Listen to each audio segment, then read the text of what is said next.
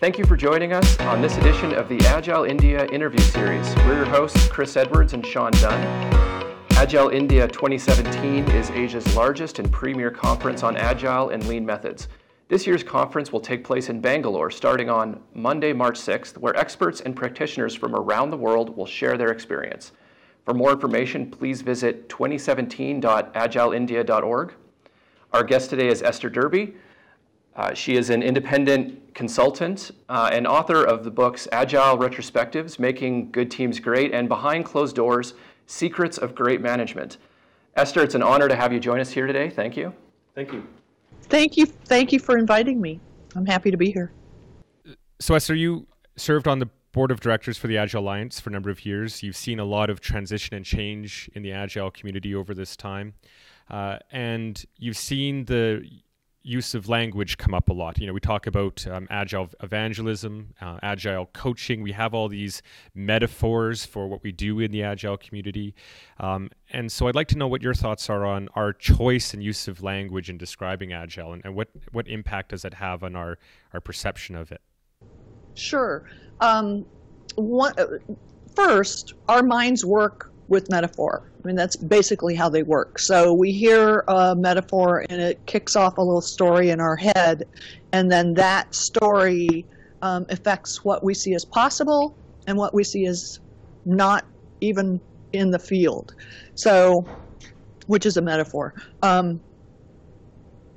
The words we use, I think, have a big impact. And evangelist is one of the ones that I think really gets in the way sometimes, because it presumes that the person who is labeled as the evangel is bringing the light to those who have been in darkness.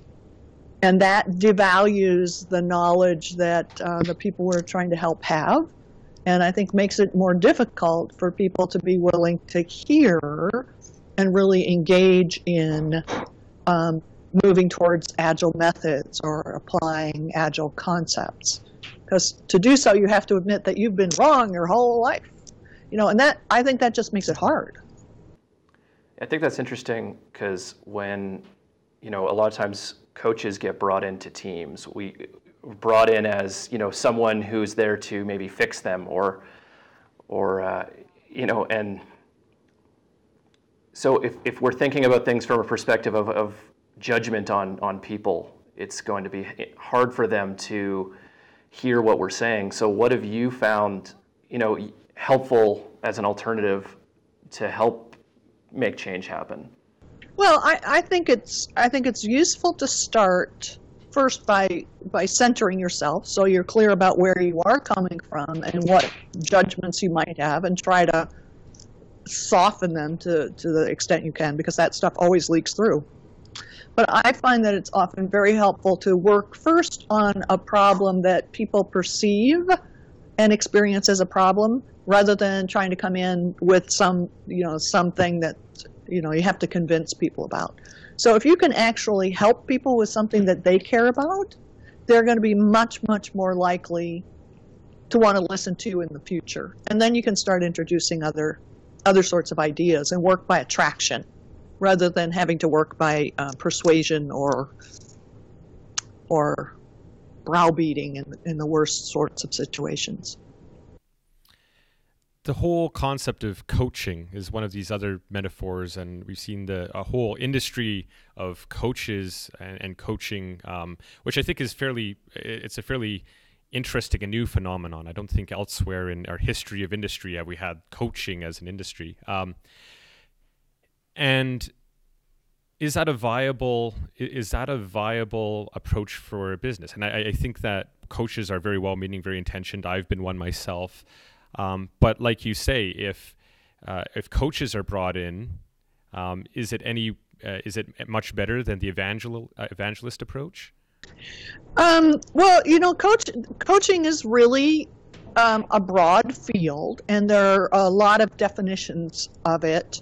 I think it can be very helpful to have someone working with a team or working with a group of managers to help them examine their processes, examine their thinking, move towards a different way of doing things. I think all of those things can be super helpful. The model that we often have of coaching is pretty limited, that it is, in some ways more akin to counseling than to looking at what the actual systemic situation is and trying to move it forward. When I teach my Coaching Beyond the Team workshop with Don Gray, we actually talk about 9 different coaching roles that you can take, and they're arranged on a grid that looks like responsibility for improvement and responsibility for results. And that grid, we find, enables people to be much more choiceful about how they approach a given situation, how they enter a group, and how they enter different relationships. Because very often what I see is a manager will hire a coach to coach that team over there, which is kind of viewing them as, you're a hands-on expert to go fix that team. But then that coach will try to coach the manager without having the relationship, without having the agreement from that manager that they need coaching, they want it from that person. So it's very often taken as sort of a blanket, I'm a coach, I'll coach everybody and anybody, without recognizing the relationships involved and the fact that status plays into it. Anytime you're offering help, status comes into play, and I see that, I don't see that attended to in a lot of the situations where coaches are working with teams or with the managers of those teams. Does the language get in the way of the expectations that a company or a person has when they bring you in? If you say, if there's 9 different types of coaching and you're being brought in as a coach and they have a different expectation of what that's going to be than you do, does that get in the way? Sure it does. And that's one of the ways we see people use that grid is to say, okay, so you're hiring me to do this, but these are the other kind of roles I can take that can be helpful. Or from your vantage point, you're viewing me this way, but that's a different relationship than I have with you. I have one relationship with the team, I have a different relationship with you. So I think it's very helpful to be explicit about what you're doing, at least in your own mind, and then navigate it with people. So one of the roles I think that sometimes coaches take is teaching, right? They have some knowledge about principles and methods and ideas that they can impart that can be very helpful. So it's not just a matter of, I'm going to ask questions and hope you get someplace. Sometimes teaching is an important part of coaching, but it's also a tricky one because people as adults need to accept and invite someone to be their teacher, right? You can't just assume that you've been given that permission to teach. And that one's really, really tricky because it's a very up-down status, right? And we've learned that our entire lives that teachers are in positions of authority and have status, and so that's a really tricky one. So do you need to spend a lot of time when you're first working with people just building that trust so that they can begin to open up to you and extend that invitation? Sure. I think it's important to have some sort of connection with people. I mean, you can't just have a transactional relationship and do any kind of significant work with people. So it's important to have a relationship. And there's kind of a span of it. On one hand, it's just transactional, and that's not sufficient to build trust and really make changes. And on the other hand, on the other extreme, it's intimacy, which also isn't a great situation in which to be a coach because then the status stuff gets all messed up. So having some connection, I think, is super important. Super important. You mentioned a few minutes ago about how we first need to understand and identify what problem we have to want to solve and then bring in a coach or someone to solve that problem. How often do you see let's say managers believe their problem to be, the development team itself, and they hire the coach to come in and, as you say, fix that team, whip those developers into shape. Is that the most common model that we see? Is coaches hired by managers to fix teams, and how do you get around that? Well, I see that a lot. I actually see that a lot, where it's assumed that the team is the problem. And sometimes the team has problems, some of which are of their own making, and many of which are related to how work flows into the team, or the fact that they don't have a supportive environment for collaboration, or any number of things. And then you have to shift your relationship to one where the manager is willing to engage in problem solving with you. So what I don't find works is going up to the managers and saying, here's your impediments list. That's not such a great strategy. But if you can build enough rapport that a manager is willing to work with you on some of the problems and not feel like, well, you're saying I'm the problem, then you can actually get some significant traction. Do you have any advice or strategies for building that rapport?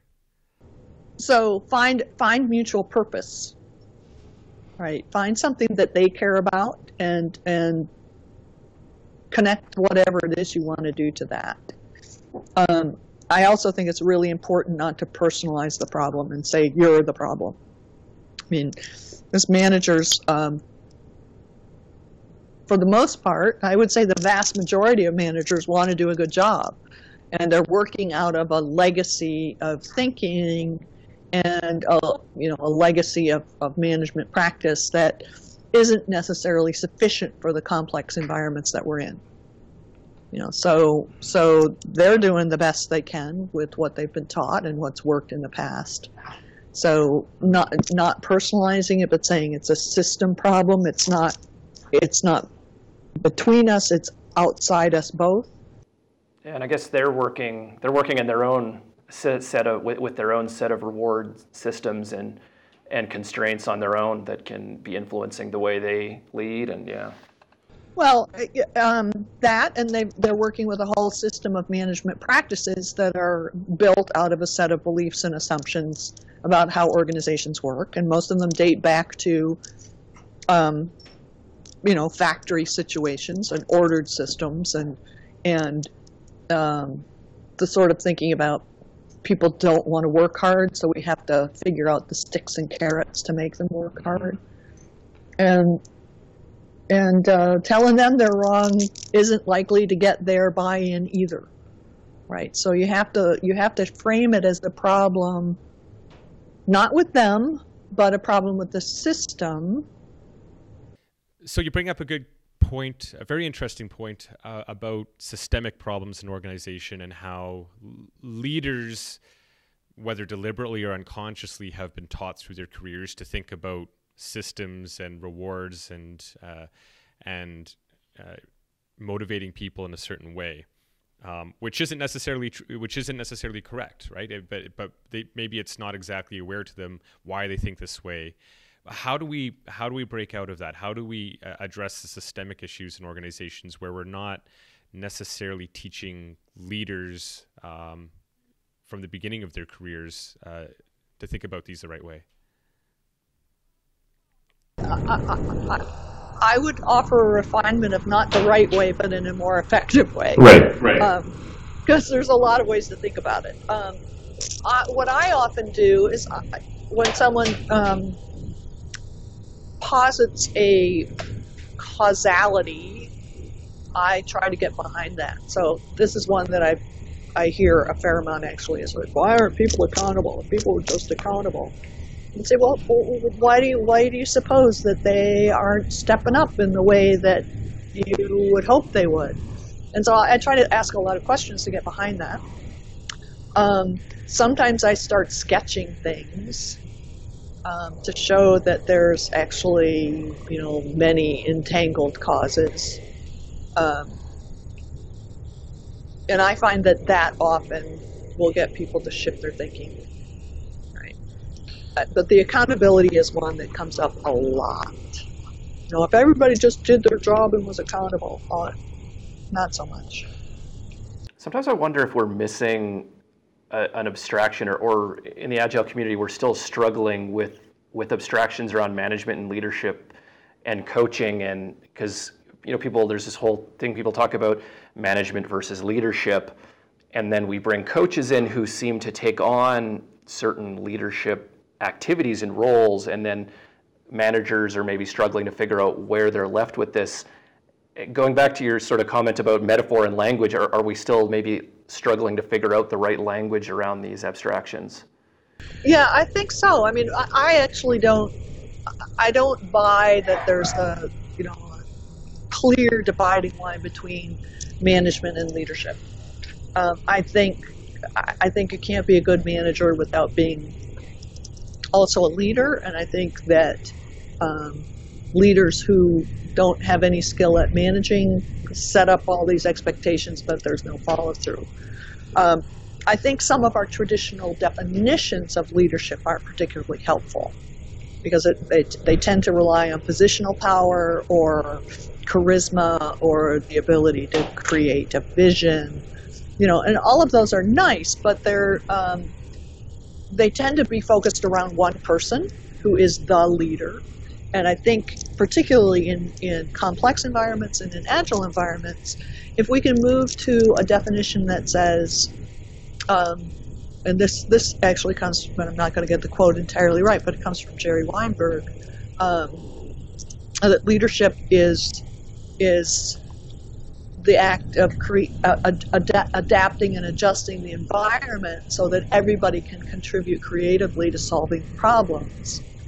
That shifts leadership in an entirely different way. So it's not about who gets to tell who what to do, who creates the vision. It's more about how can I make sure that this environment is such that everybody can bring all their smarts to bear, right? And I think that's a very, very powerful definition of leadership. Yeah, I like that. I like that definition because it fits with a lot of the agile practices, which shift the responsibility of delivery and getting work and projects done to the team, but then what do I as a leader focus on? And now I can sort of having a bit of an elevated thinking and think about other things, and how do I grow and develop the organization and the people. And Exactly. I mean, I think that's one of the missteps that happened early on in Agile, is that there was this kind of cry that we don't need managers, we're self-organizing, we don't need managers.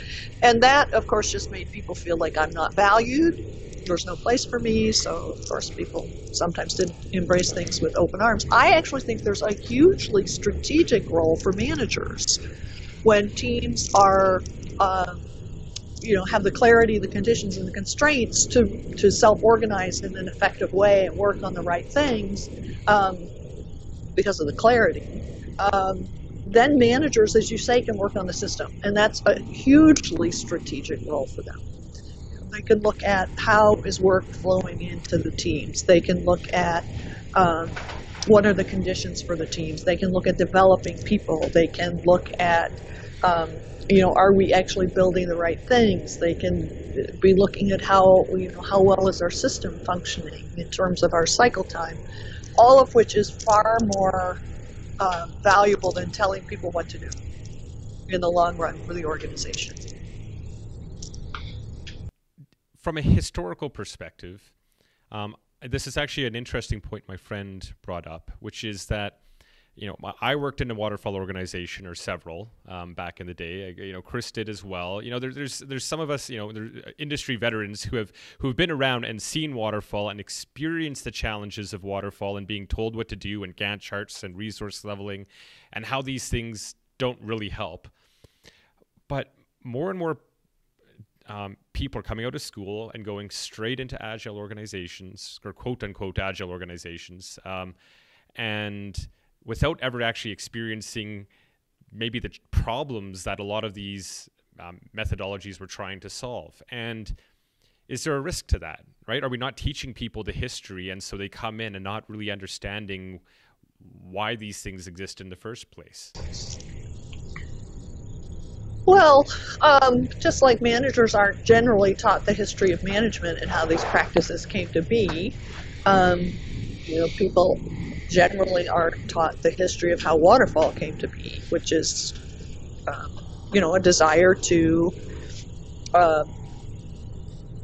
separate the smarts from the head from the hands. We had the smart designers designing all of the systems and writing all the specifications. Then you could hand them off, and you could use lesser skilled people to do the work, right? Which means then you have to define everything up front. So those are some of the history behind that. And if you're unaware of that,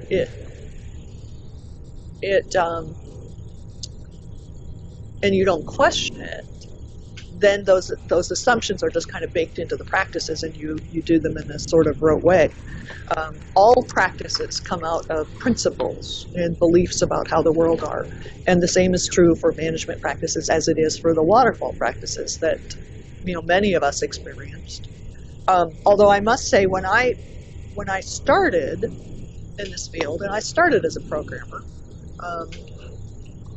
the way we worked was much more akin to Agile than it was to waterfall, because we would figure something out. We get a big overview of something. What's the system we're building?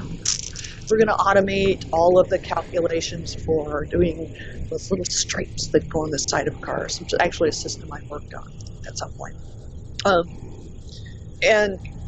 And so we had the big picture. We knew what we were doing. We knew what the economics of it were. But in terms of actually writing the programs, we'd get a little piece going, we'd test it. We'd get another little piece going, we'd test it, and that's the way we worked. And we worked very closely with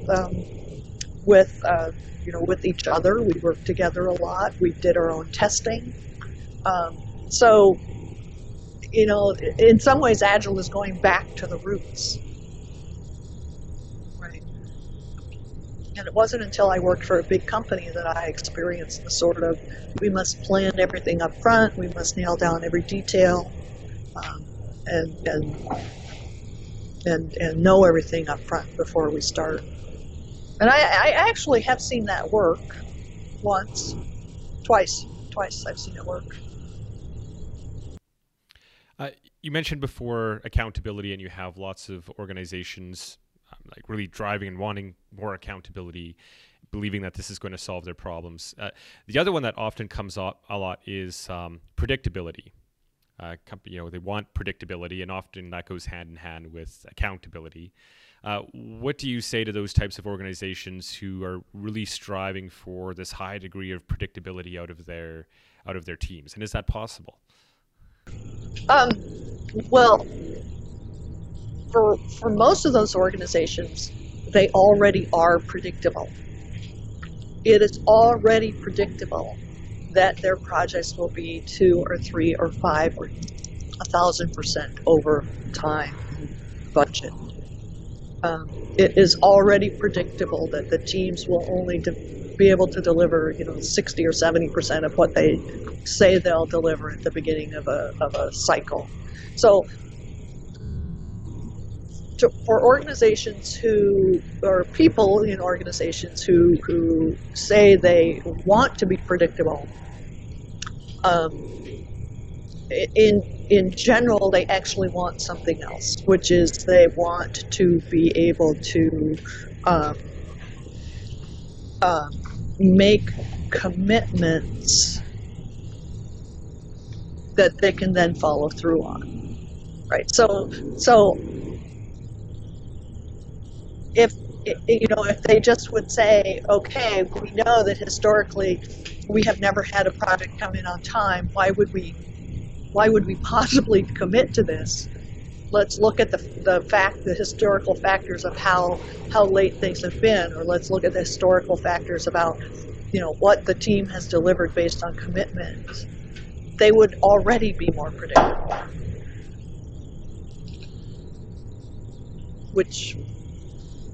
is a hard thing for many people to wrap their heads around. Commitment's an interesting thing because there's like a series of commitments, and I'm I as a manager are being asked for commitments from my manager, so I'm then wanting to ask it from my people, and it sort of flows downhill from there. Well, at some point, somebody has made a promise.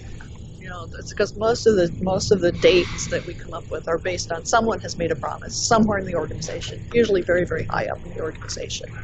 And then the pressure to actually deliver it flows downward without necessarily a high level of understanding about the capacity of the organization. So, I don't blame people for saying, I want this. I don't blame people for that at all. But those commitments are very often made without an understanding of the capacity. And very often the data is there, but it's not listened to. So the data that we can deliver 70% of what we say we want to deliver, that could actually be used in planning. But it typically isn't. It's typically, no, we want to choose this date, and then we want to hit the date. Well, use your data. Use your data.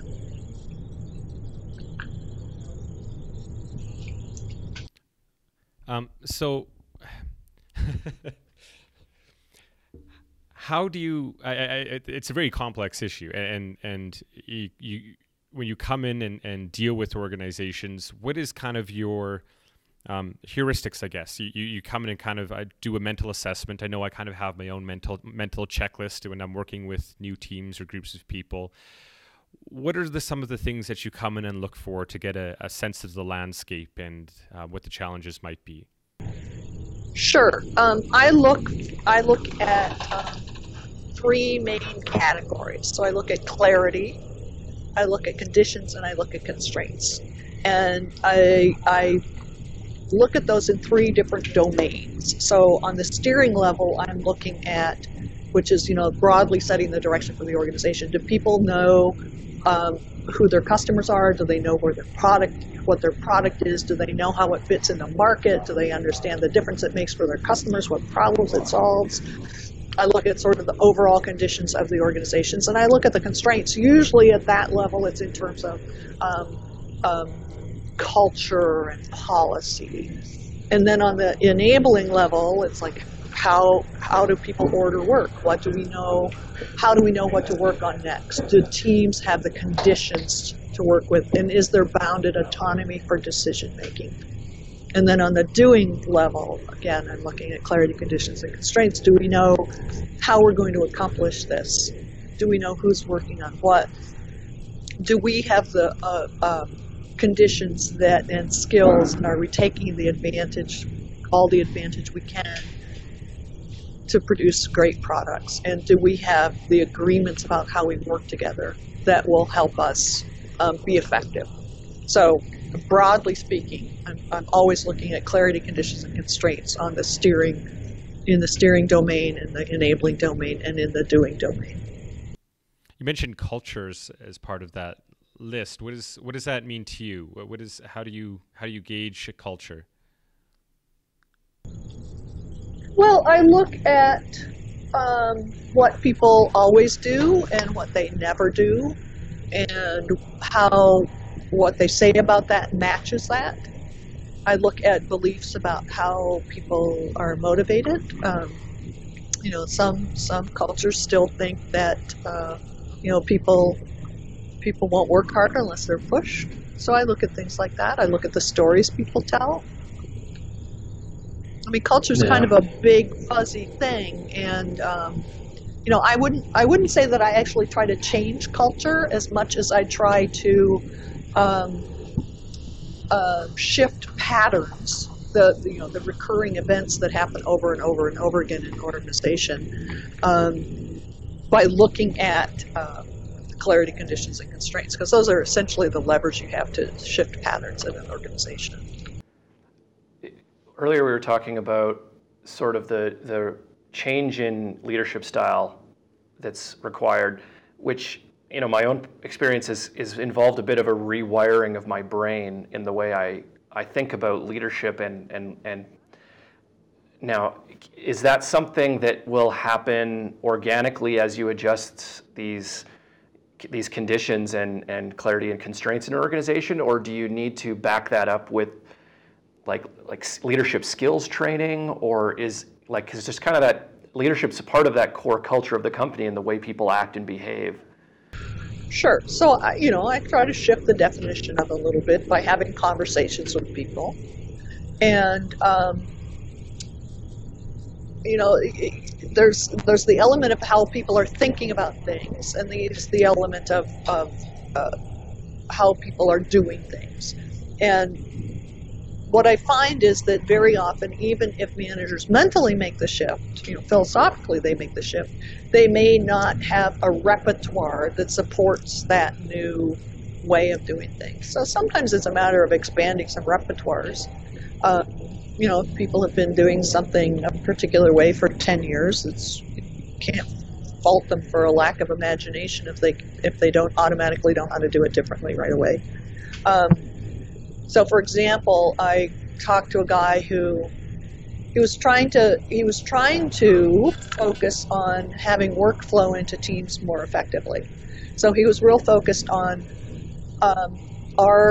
are the stories in a condition, do they have enough definition, not perfectly defined, but they have enough definition and architecture thinking behind them that the teams can actually work on them.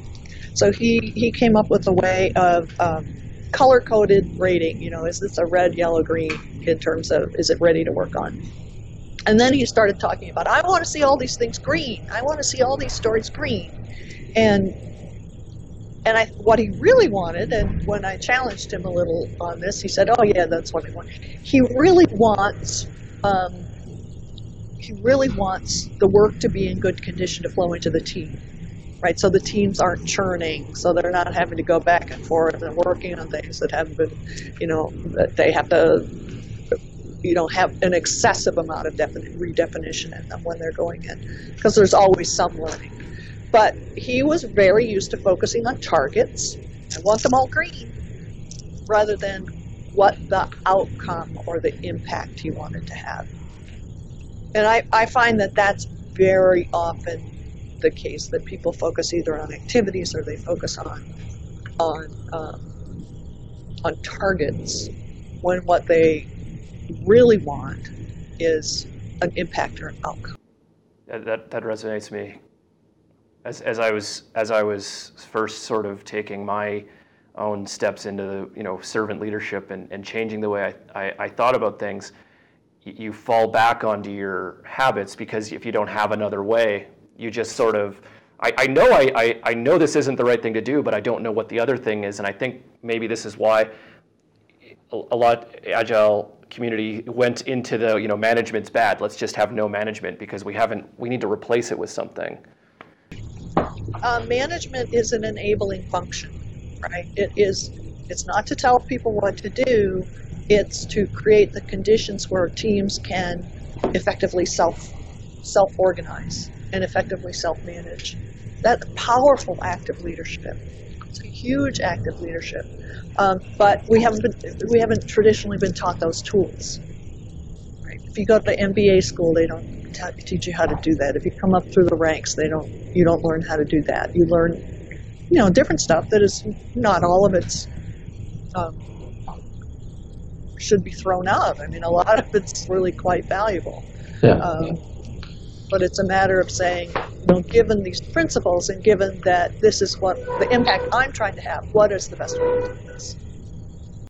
What advice would you have to the new manager, the new leader, who wants to build that set of repertoire, who has a blank slate and wants to learn these things? If you've got no patterns and no heuristics to follow, what would be the best place to start out? So, I'd start by understanding something about group dynamics and systems. And so I think probably the best short book on systems is Donella Meadows' book. And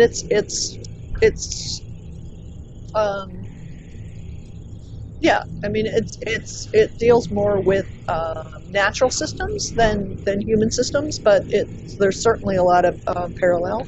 I'd look into complexity. I'd look at the Cynefin stuff. Yeah, and I'd look at something about human and group dynamics, most of which aren't really talked about in management training. Something I find interesting talking to people who are quite experienced and speak in the Agile community is the word Agile actually doesn't get used that much. And when you're talking about metaphors earlier, the word Agile, I think, has changed meaning to a lot of people over the years. And there's a lot of blog posts that were out around, is Agile dead? And where is the Agile community going? Yeah, do you think that the word Agile has just become, I mean, as we learn more about all these other domains that are applicable to us, like as you said, group dynamics, complexity theory, and we realize this does have very significant impacts on how we work and falls under kind of what we were trying to achieve with Agile. Does Agile become so diluted that it no longer has meaning? And maybe we should be focusing more specifically on these domains? Well, I think the word has certainly lost its punch. It's used to describe just about everything now. Some things which I would not recognize.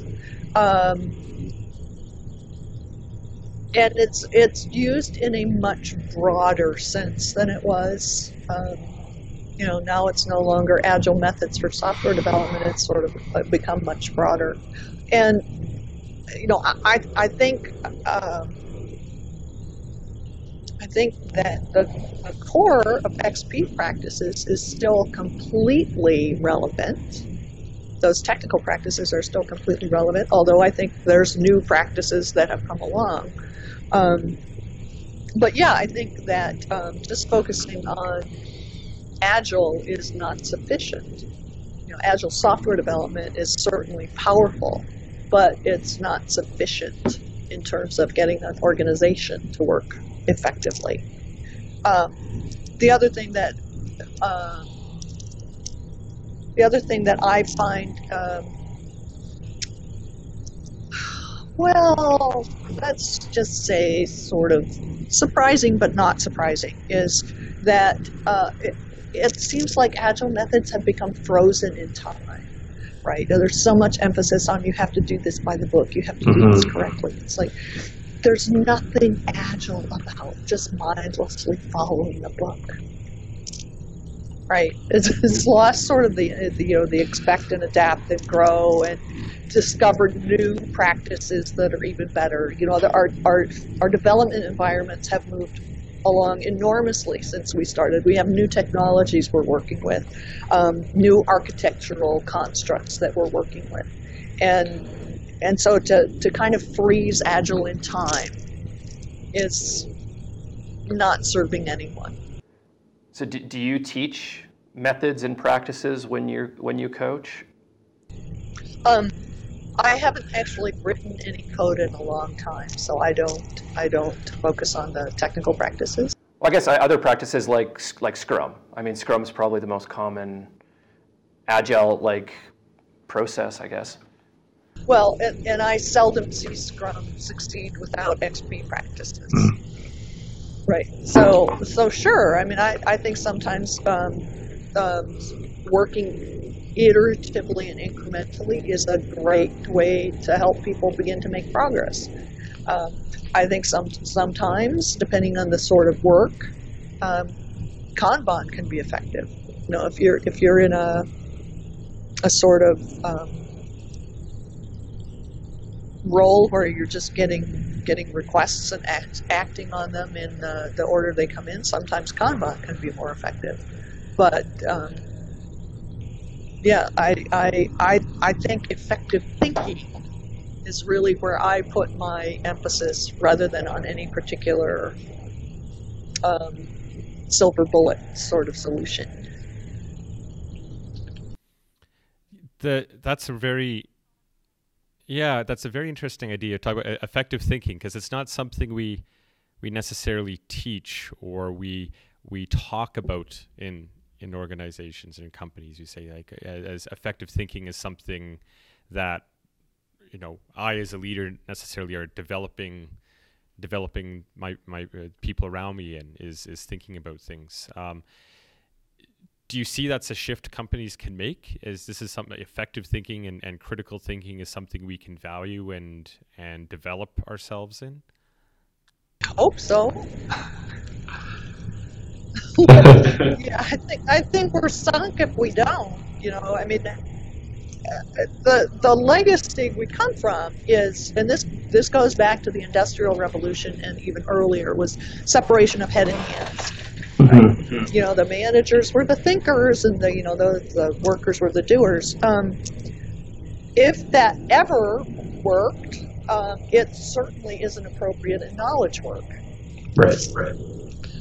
It just makes no sense. So I think developing people's ability to think is fundamental. To come full circle, then, we started off talking about how the language we use is so important and influences, reflects what we value and influences how we perceive these changes. If this concept of critical thinking and developing thinking is what we should be valuing, how do we change the language? How do we change how we talk about these things to reflect that? I'm thinking. Critically, I hope. Well, I think that we can use language that's more accurate. So when we talk about change, we're not talking about driving or evangelizing. We're talking about we're going to learn some new ways of doing things. We are going to examine our current assumptions. We're going to examine our current practices. Because really that's a lot of what's involved in making any sort of change. So changing that language to be more accurate, I think, would cascade into, we have to think about what we're doing. We have to examine our practices deeply. We have to understand the problem we're trying to solve. And then and only then can we choose an action that is likely to be helpful. So what's next for you, Esther? What's the big interest you have at the moment in upcoming initiatives? Well, I have 2 books going on right now that I'm working on. So one is called 6 Rules for Change, which touches on some of the things we've been talking about. And there's also a little video on my website of a talk I did when I first started working with that idea. And the other is also related to what we talked about, which is I'm co-writing it with my colleague Don Gray, and it's based on the material in our Coaching Beyond the Team workshop, which is how do you actually help an organization change? So how do you center yourself? How do you enter the organization? How do you turn the organization by engaging in joint problem solving, not just with the teams, but with the managers who are in a position to broadly influence the system. Those are my 2 big projects. And for our listeners, we will have links to your books, Agile Retrospectives, and your workshop, Coaching Beyond the Teams, available when we post the podcast. Fantastic. Yeah, and we'll link to the other book you mentioned earlier too. Thank you for your time, Esther. It was really great having you on this, and these are very interesting topics, and I'm very excited to read your new books when they come out. Thank you for joining us today on the Agile India podcast. This video is produced by Chris and Sean Agile. You can find us on Twitter at ChrisSeanAgile and at our website www.chrisandseanagile.com. Thanks for joining us today. We hope to see you next time.